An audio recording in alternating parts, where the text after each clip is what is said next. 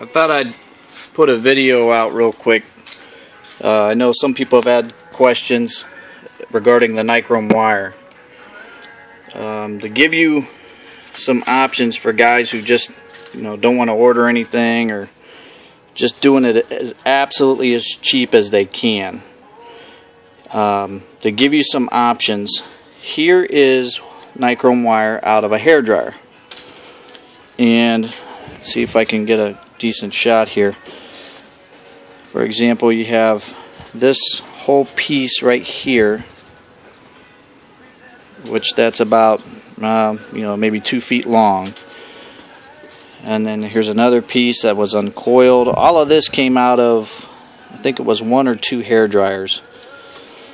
Now it's a different gauge. I haven't measured it to see what gauge it is, but I'm just gonna kind of show you so that way if anybody has questions on how are you getting the actual ohm value as to how much wire you need.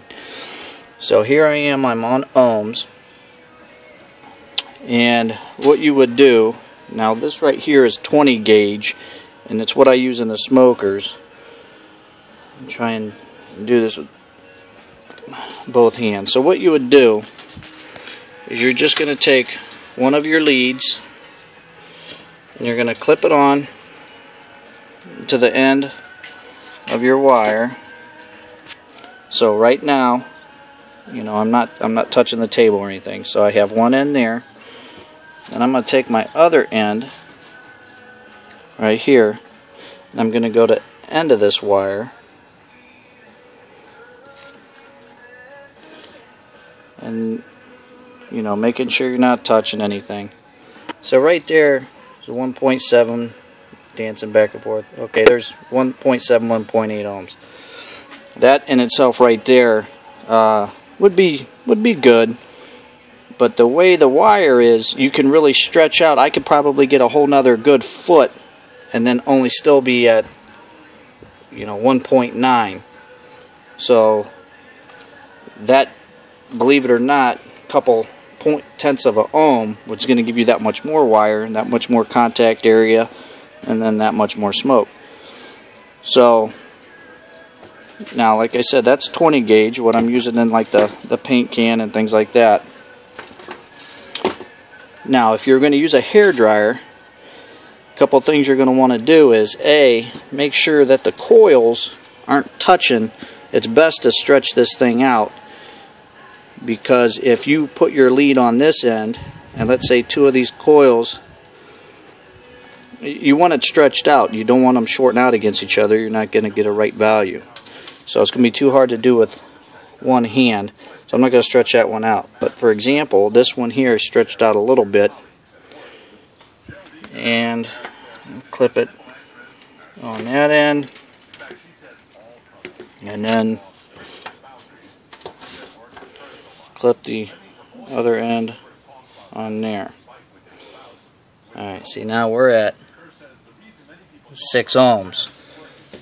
So right off the bat, just using Ohm's law, which is volts over amps times ohms, 6 ohms, that's going to put you at 2 amps.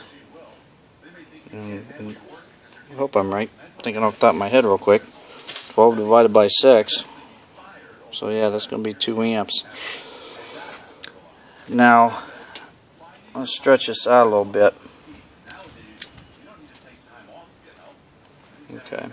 So yeah, we're about 6 ohms.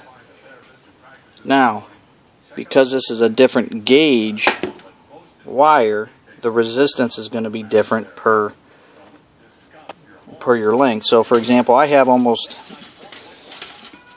the 20 gauge wire here at about 1.9 ohms is almost 3 feet long.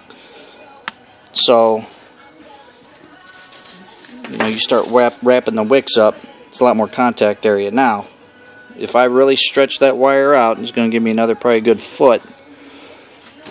So long story short, if you're just trying to do this as cheap as possible and you have a junk hair dryer or whatnot, now this wire, I'm not going to lie to you because I haven't used it. I would think it would work, but obviously the thinner you go, when you start pumping some amps through it, it could just burn it right up. Now, a couple of things, if you guys are making the paint can ones, you gotta make sure you're running an inline fuse. I don't have one on the bench, but for your power wires, you're gonna want to have an inline fuse rated, you know, a couple amps over what the amps is you're running. So, you know, at 2 ohms, that's going to be 6 amps. So I think in the nicer ones here, I think I have a 10 amp fuse. But you got to do that. Now, I did read a couple other posts and other guys, smokers, and some of the questions I've seen those guys ask. Now listen, when you don't have a switch for your power, okay, I've seen a lot of guys asking, why is it sparking when I hook up my leads? Okay, for example, right here. Well, when you don't have a switch in line, you're asking the circuit to be hot as soon as you make contact with the last connection you make. So you're going to get a little bit of a spark. So don't let that scare you. That's just because you don't have a switch in line making good contact circuit live as soon as you make contact. So I don't know if that helps anybody, but now I'm not talking a huge gigantic spark. I'm just talking just a little tiny spark. And then a couple of things I want to throw out there real quick. These tips that you see on the real nice professional ones, you know, I haven't found anywhere where you can buy just the tips. They want you to buy the tip, the hose, and everything. These here are made out of the same material, Delron, the same taper, same angle, same hole size. Anyway, I'll sell these for 15 bucks a piece. Anybody's interested? And let's see what else. Also, yeah, if you guys are making these paint cans, you gotta make sure you're regulating that air down, because you go putting this lid on super tight and you go putting, you know, I'm trying to remember what PSI the lid wanted to blow off before, but I mean, it'll happen quick if you don't have a regulator. Now the best thing to do, which now this is just a 2-stage right here, but anyway, the best thing to do is get yourself a propane regulator, whether it's an adjustable type like this right here, or just, you know, I say don't even go with this. Just go to the store and buy a barbecue, you know, an LP gas regulator. I've already measured the inches of water output, and it comes in right at, or I shouldn't say that because depending on what BTU rating you get, but they're coming in like 13 inches of water dead on. So, and then also the one video I put out with the paint can, you go putting, you know, that 13 inches of water in there. It's best if you can go ahead and put one of those cheap little Harbor Freight flow meters, because that one video I just put out, you see all that smoke blasting out of there. Well, if you have a flow control, then you can drop that flow down and, you know, just dial it into how you want it. If you don't want a whole bunch of smoke, you can just turn the flow down and you're good to go. So I hope this video wasn't a waste of time. I just know some people had some questions regarding the Nichrome wire. I do think the hairdryer would work, but I just noticed it is a little thinner gauge. So I think it would work. It just might not last a really long time.